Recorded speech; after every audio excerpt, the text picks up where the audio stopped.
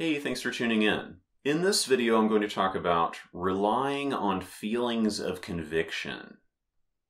In the past, I learned about this concept of conviction, the idea that a person would feel a certain feeling and then assume that that feeling must be coming from a spiritual source, that it must be coming from Elohim.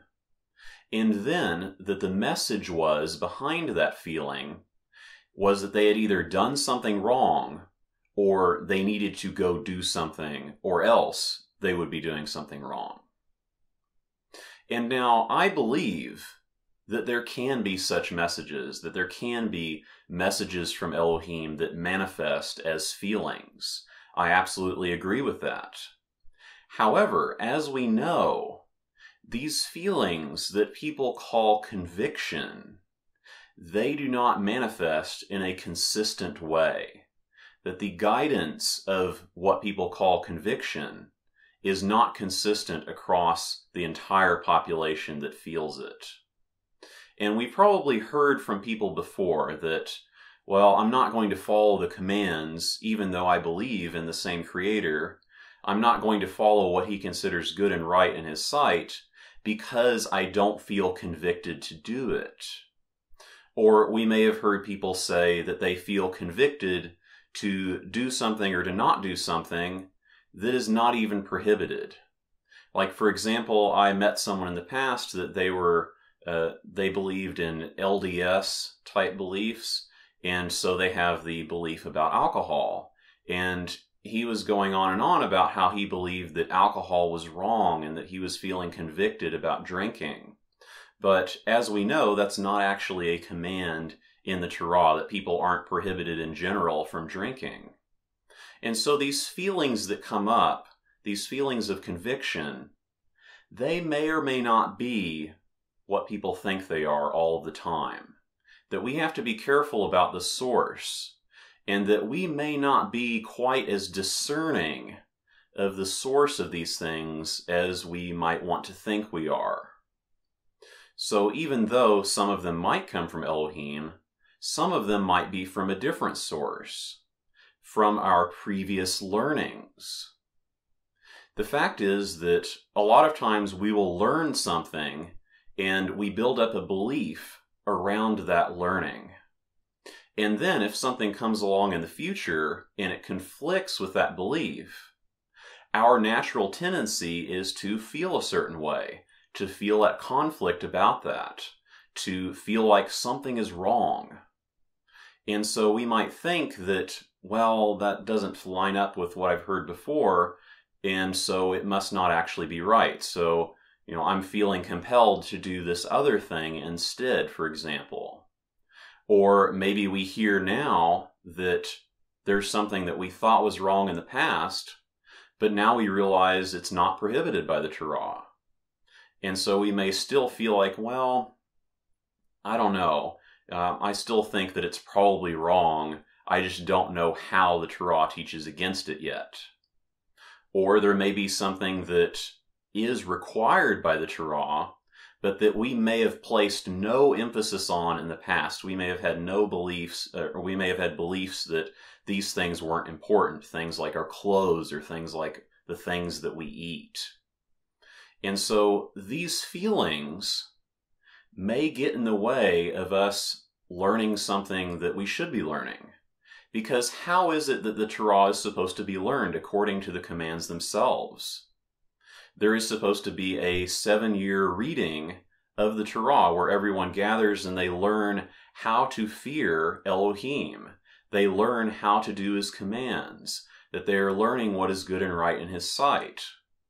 That we are supposed to learn the Torah from the Torah.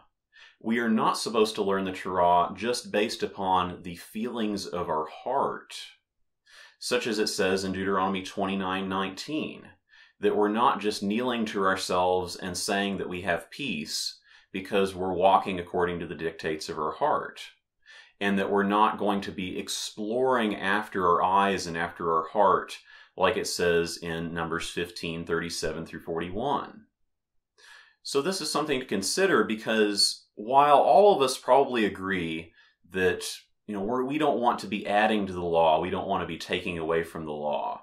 All of us probably know these commands in Deuteronomy 4:2 and Deuteronomy 12:32, and we intend to follow them. The problem is that very few people deliberately violate these commands if they believe in the Torah. Very few people will actually say, oh, okay, I'm adding to the law and I'm going to continue doing it, or I know this is taking away from the law, but I'm going to do it anyway.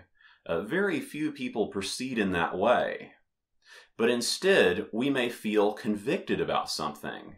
These previous things that we learned as supposedly being wrong, we may still have that feeling from those previous beliefs.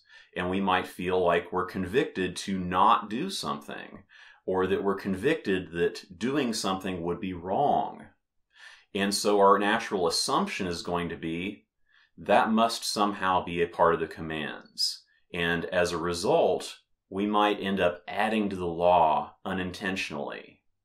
And the same thing can go on with regard to not feeling convicted, that maybe the Torah places importance on something that we don't.